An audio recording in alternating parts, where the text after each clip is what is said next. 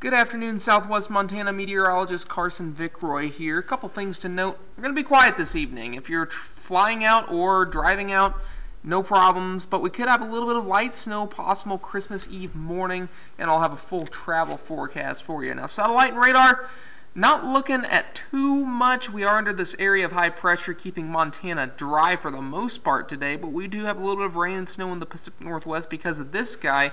You can see that big-time swirl. That's a powerful storm system.